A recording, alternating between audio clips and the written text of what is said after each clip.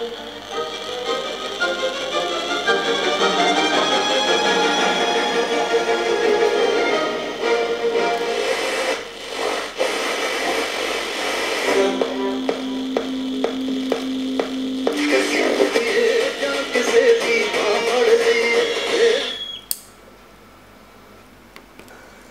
guys, this is the Roberts R757 radio. It's made in about '96. I know it looks a lot older, but it's a revival edition. Hi guys, so I've got this project to show you. Now, I haven't made this radio. I bought it from eBay about a year ago. I think it cost me about £15. It's pretty cheap. It looks like a really old radio, but actually it's a revival edition of a Roberts radio, and it was made in 1996 or 93, I'm not sure, by Roberts. And it's a great FM, medium wave, long wave, is that what it is? Yeah, medium wave and long wave radio.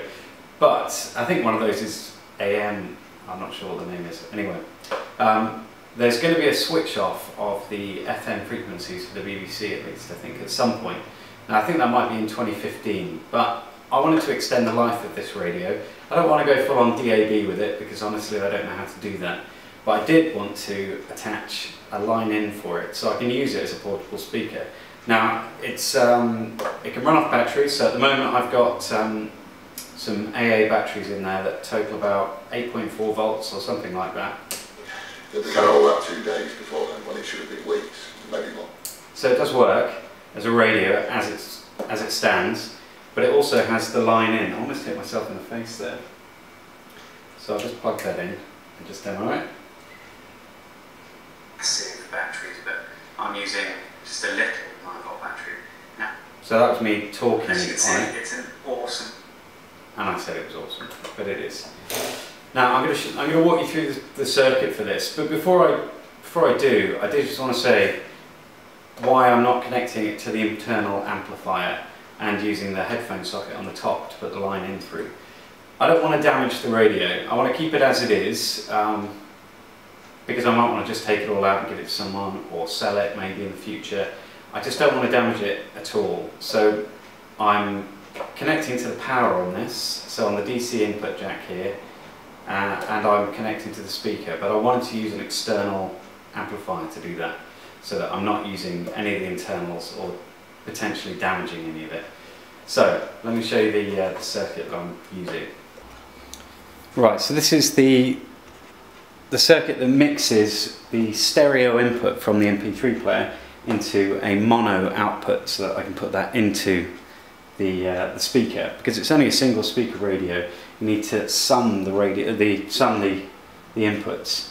And the reason you do that is so that the MP3 player doesn't believe that the 2 wires have been shorted, and also it means that the voltage spikes will be lessened essentially. Now there are some other circuits available. Some people use capacitors as well as resistors, but I'm just doing the simplest method possible. I haven't used 10k resistors, I've used 1k. It's only because I don't have them lying around to use. So in your cable, let me see if I've got one. So I've got one of these small stereo cables here, and as you can see the end, I've just stripped off some of the wire, and around the outside there's a red wire and a white wire, and around the outside is some shielding. That's actually the ground connection, which connects to this bit here. So this stuff here is the ground, and then you have, I'm not sure which one's left or right actually, the red or the white, but one of these. So you need to connect the shielding to the ground. So that's the stuff around the outside, and the left and right I just chose. I mean, I don't know which one. It doesn't matter if you're really summing them anyway, because it's all going to come out of one speaker. You're essentially mixing the 2 signals together. And then put that all into the LM386 mini amplifier. Now you can build a circuit yourself, or you can just use one of these. So this is what the LM386 looks like. You can pick them up on eBay pretty cheaply for about £3, I think. I think mine was slightly more expensive. This is it in situ. Let me just focus on that for you. So there it is. I've got a bit of strip board on the front of it so that I can put the cables in, and it also has pin strip here, so that's what's pulling it out. Here's my my battery that I've got. So it's just a big bunch of AA batteries. The reason I've done that and not used a 9-volt battery is because 9-volt batteries don't have a lot of current stored in them. So these are around 2000 milliamp hour batteries, so it's going to give me 2000 milliamp hours of 8.4 volts. It's not 8.4, how much is that? They're 1.2 each, so that's 8, 6, well it's 9.6, is that right? I don't know, I can't do maths, someone else can figure that out. So it's automatically powered using this, but it also powers the radio at the same time. Now there are some issues with that, very important ones that need to be addressed. With the amplifier being connected directly to the speakers, when you use the radio, it creates sort of a feedback, so it starts coming back through into the amplifier, because these cables are getting signal here. So unfortunately I need to create a switch so that I can turn this on and off. I don't have a switch at the moment, so I'm not going to do that. So for the circuit, you'll have your audio in coming here, and this is the mono going into the amplifier. Now this is the LM386. Now let's just imagine that as a box, and then you've got the signal coming out. Now you have VCC here, so that's your voltage, that's going out to the battery, and you have a ground here, and that goes up to the battery as well.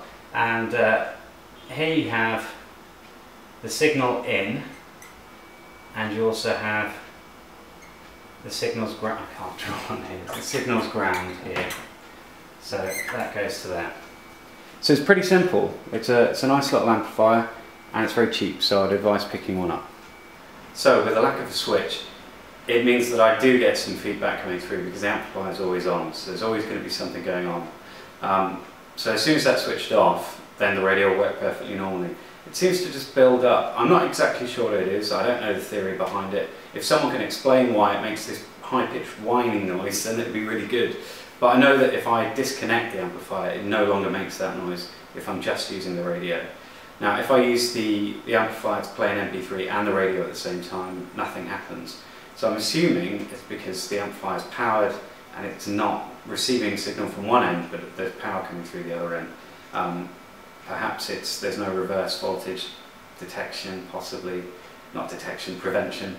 I'm not sure, but the circuit's really cheap. It's about, I don't know, in total it probably cost me about £5 to convert it to give it a line in. So it'd be great if you guys could comment, let me know if I've made a mistake, because I'm pretty sure I have, or if there's anything dangerous I'm doing, because the last thing I want to do is damage the radio.